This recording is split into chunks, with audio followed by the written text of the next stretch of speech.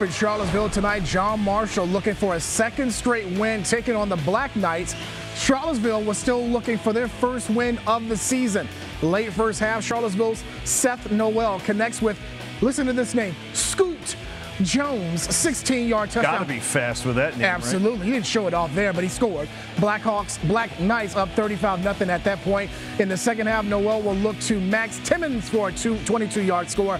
The Black Knights win their first game of the year, 49-8 the final. Also in